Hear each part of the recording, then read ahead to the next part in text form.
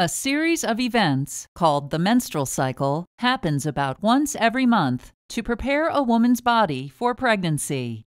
Changing levels of natural chemicals in the bloodstream, called hormones, control these events. The reproductive organs affected by these hormones include the vagina, cervix, uterus, fallopian tubes, and ovaries.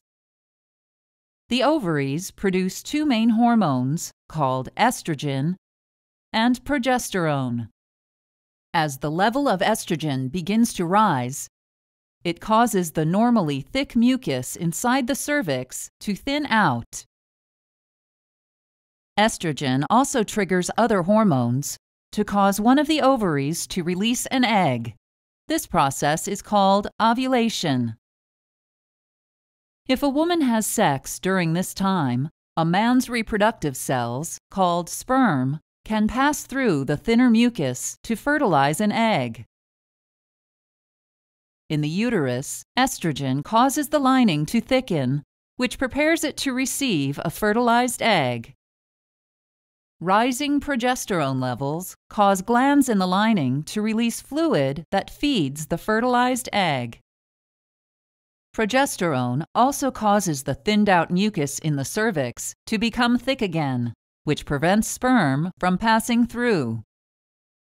If an egg hasn't been fertilized, the levels of both estrogen and progesterone begin to fall.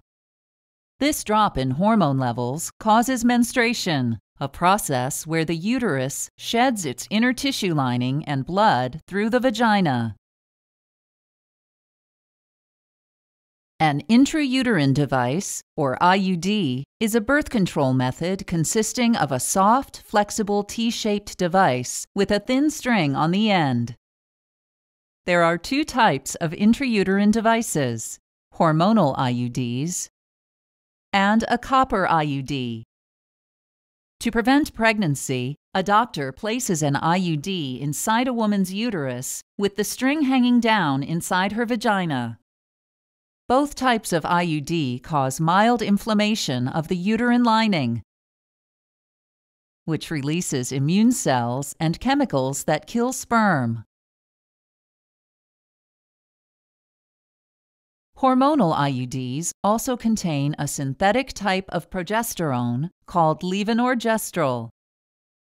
Levonorgestrel mainly prevents pregnancy by thickening the mucus inside the cervix, which prevents sperm from entering the uterus.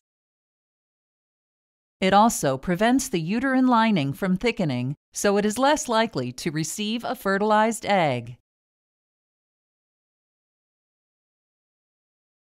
About a month after inserting an IUD, the doctor may schedule an exam to make sure it is still in place.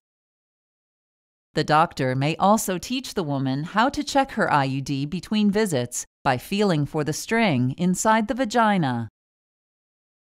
Depending on the type, an IUD can be left in place for 3 to 10 years. Women can have their doctor remove an IUD at any time for any reason, including the desire to have children. An intrauterine device, or IUD, is one of the most effective methods of birth control. IUDs are over 99% effective at preventing pregnancy. This means that less than 1 out of 100 women will become pregnant each year if they use an IUD and check it regularly for correct placement.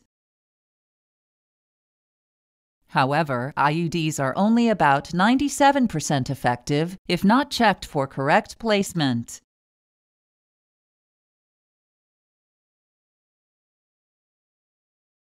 For more information on any type of birth control, talk to your doctor.